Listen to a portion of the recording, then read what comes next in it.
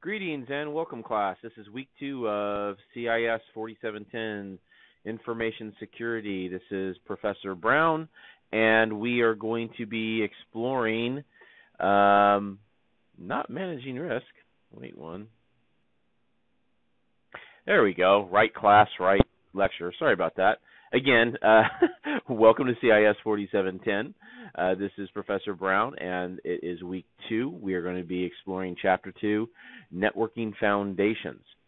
And this is primarily a review for the prerequisites of the class. CIS, primarily CIS 2670, I believe, the network class, and a little bit of the operating system class as well. For those of you who are on the old quarter system that may be returning, this would be a review of some of the fundamentals of CIS 307. So first off, a understanding or good understanding of the OSI 7-layer model. And with this, we have to be looking and knowing what goes on what layer and what layer reacts with each other. And this is primarily used as a reference model. It's called a reference model to help you learn how to troubleshoot. If somebody presents you a problem, know what layer it falls on, that problem falls on, or what between what layers it falls on, and that gives you a vision or a understanding of where to look and what devices to look at, etc., to troubleshoot issues. Along those same lines, the TCP/IP model, smaller, more condensed model, but they are relative to one another. The OSI interconnect model is used more than the TCP/IP model, again, primarily for troubleshooting. Also in the chapter, we go over different topologies, and again, this is a review. A lot of these topologies are used in minute places, and we'll talk about the hybrid topology a little bit later that kind of brings everything together. But a bus is just a simple topology that interconnects devices together. You see this a lot because every switch is basically a bus. It has a bunch of ports on it, and it shares the same backplane. We have star topologies, which kind of expands that bus out. So there's a bus that's sitting here, but from a logical perspective, we connect all the devices and we expand out and we now have a star. A ring is what we get when we have, typically see this in metropolitan area networks where you might be sharing a medium. But ring topologies are also used in wireless, the way that tokens are handled, wireless tokens for the ability for stations to transmit and or receive. And then we have mesh, where we can bring, and hybrid technology, as I say, where we can bring everything together, and a mesh topology, which helps us bring things into perspective. That hybrid topology is where we are going to connect a lot of these different topologies together, and you see this a lot in everyday networking. So then there's the physical aspect of networking, where we have addressing and method, switching, routing. This takes place at different layers, primarily layer 2 and layer 3. You don't have addressing at layer 1 because you're just dealing with ones and zeros. But at layer 2 and layer 3, we are dealing with either hardware addressing, layer 2, MAC addresses, or logical addressing, layer 3, typically IP addressing. And it doesn't matter whether it's IPv4 or IPv6. Now, for the next few slides, we're going to get into looking at the header formats of the different protocols that we use between layer 3 and layer 4. Primarily here at layer 3, we're looking at the IP version 4 header. The primary thing to understand here is that the IP header is 32 bits in length, and you have a lot of different sections of it. We have version numbering, the type of service, Of course, source and destination address, the time to live that gets counted backwards every time we go across a hop of a network, a checksum for integrity sanity, the total length, fragment offset, etc. And then many options that you can put at the tail end of the IP header. So it's good to understand and have a good conceptual basis of the difference between IPv4 and IPv6. The primary reason we went to IPv6 was because of address exhaustion. We ran out of IPv4 addresses. Now, if you would have told me that 25 years ago when I came into this industry, I probably would have laughed in your face because we had millions and millions and millions of IP addresses. Network address translation was just coming about, and that was going to expand it exponentially. And I still had a public IP address on my military computer sitting on my desk. So, yeah, it is amazing how things change over time. Will we ever exhaust IPv6?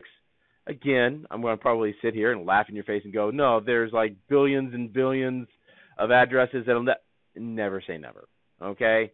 Well, especially with the advent of IoT, where our toasters and our refrigerators are getting IP addresses and our televisions, our smart screens, who knows? Who knows? When we expand out and extend networks out into the solar system, to Mars or Titan or who knows where, you never, ever know. So never say never, I guess, is the rule of that story. But with IPv6, there's no more NAT. There's auto configuration. It's very much automated. The header is very much streamlined and simplified. It's more efficient for routing, and it works with newer dynamic routing protocols such as OSPF version 3. Okay, so I don't go too much into subnets and subnetting because you probably should have been beaten about the head and shoulders a lot with this, and you should know it, right? Well, I hope so, because you're going to have an understanding of it. You're not going to be doing subnetting, but you need to know how to read CIDR notation. You need to understand what route summarization is in this class, so you can set up different parts of scripts and different parts of scans correctly.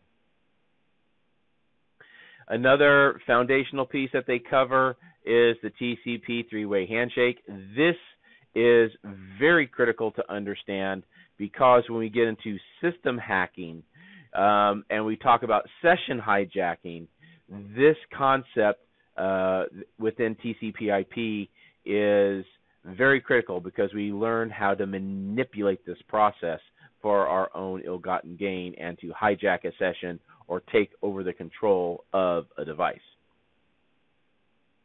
So with that, the TCP header doesn't really change much between, versions. Source port and source destination instead of addresses. Addressing, of course, being handled with IP. Sequencing numbers so that we can put packets back into correct order if they become out of sequence. Acknowledgement numbers so that we know and can track the session.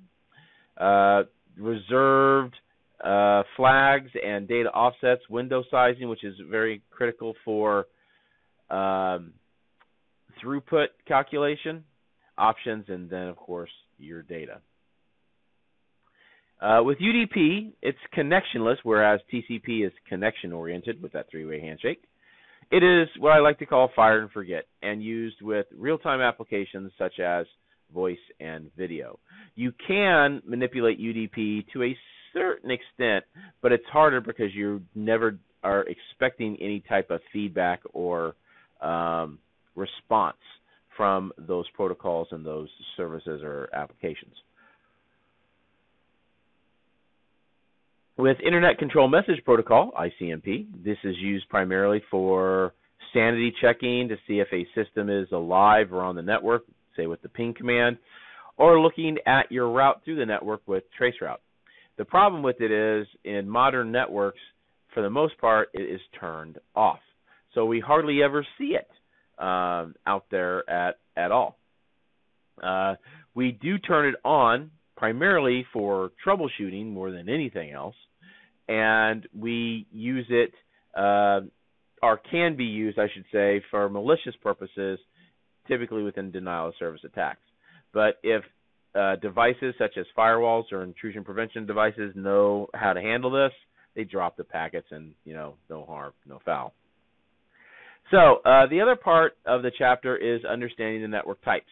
And I added a couple others in here that or might be outside of your chapter that you should have learned about in your 3100 class, CIS 310, the old quarter designation.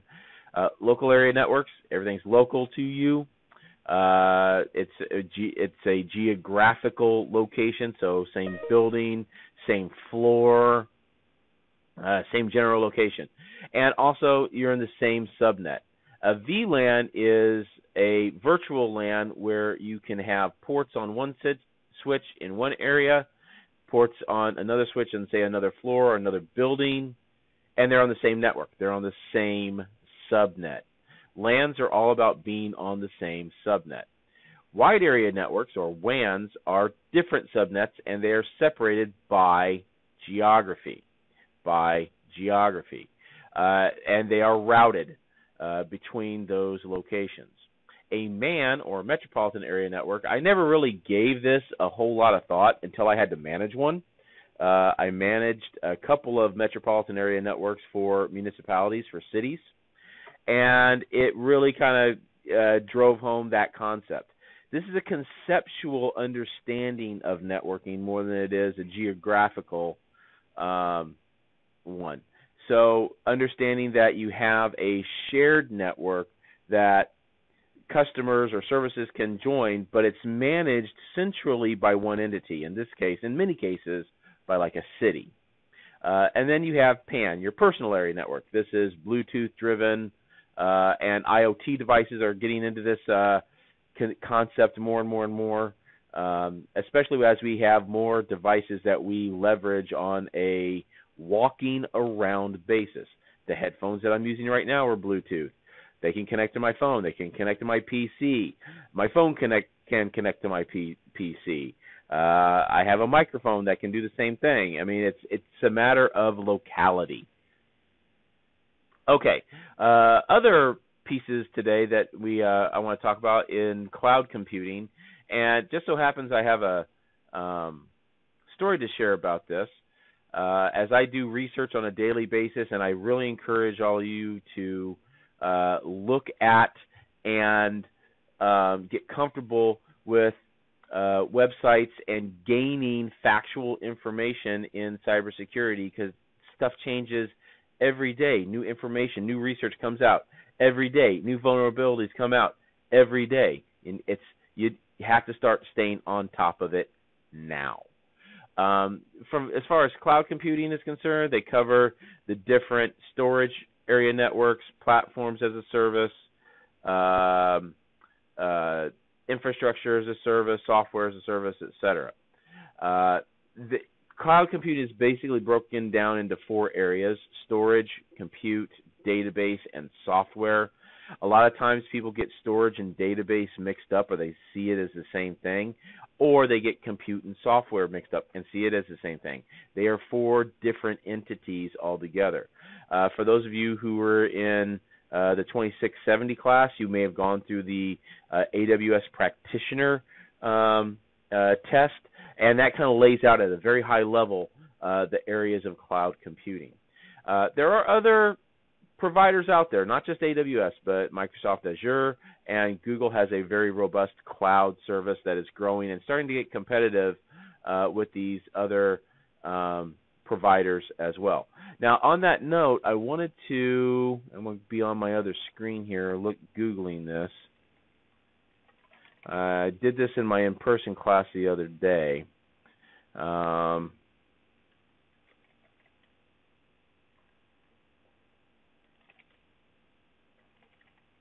Hopefully I can get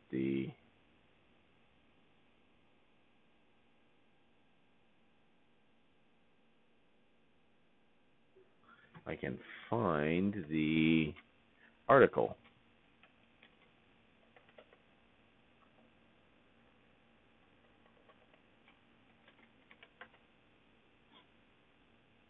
Here we go, found it.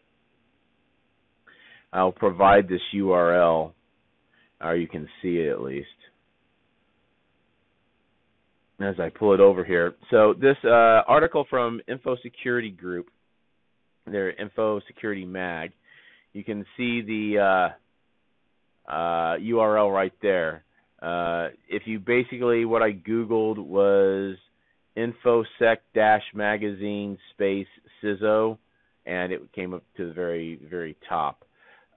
This is an article that they did kind of a research project on, and they went out and interviewed 274 CISOs, CTOs, and CIOs across the UK and the US. And they found some really interesting facts about them. So basically, they were on the fence as to whether the cloud is secure for their organization or not. And they're about halfway between thinking it is and thinking it is not. Unsurprisingly, those with a multi-cloud strategy, meaning they use more than one provider, they might use AWS and Azure, were most likely to have suffered a breach in the past year. 52% said they had. A lot of them, 71%, were moderately or very or extremely concerned that a malicious activity or breach is going to happen in their cloud infrastructure. Okay, so this is a trend, and you're seeing this with the familiarity and the comfortability, how comfortable you are with the cloud, because there's a lot of risk that they are taking with going to the cloud. So take a read of this. I found it very interesting that, you know, this is the mindset, this is the thinking of the leaders in IT at this point in time. Finally today, I'm going to have you watch a TED Talk video. You can see it here. I did this in my in-person class as well. If you just go to YouTube and you type in Confessions of a Cyber Spy Hunter, it'll come up, and watch this video. Now, this is really interesting, and it's about 6 years old. 6 or 7, almost 7 years old now. But it's very interesting because you can kind of understand what the prospectus is of cyber warfare, of cyber spying, and you can see, just if you've kept up with the news and haven't been living under a rock over the last 4 or 5 years, you can see how this is developing. And then take that with a grain of salt and go, okay, well, this has happened. Where are we going from here? The other reason I want you to watch this video is Mr. Winsborough lays out the methodology that progressed for the Stuxnet worm to take down the Iranian nuclear industry. Very interesting talk about how he did that. And he also talks about a little bit about history about other viruses and worms, in particular Code Red and the Melissa virus. So it's gives a lot of good perspective. So this is the other 20 minutes of your lecture today. So I'm right at about 19, 20 minutes now. So read that article. Go ahead and watch this video, and I will be posting tomorrow the lab portion for this week. Hopefully you've downloaded the VM to your machine, and we're going to be ready to roll with that tomorrow in the lab section of the class, or this week in the lab section, and I will post a video of that as well as just kind of a general guideline for this week. So I'm going to sign off for now. This is Professor Brown, Week 2, 4710. Hope you had a good week, and we'll see you next week.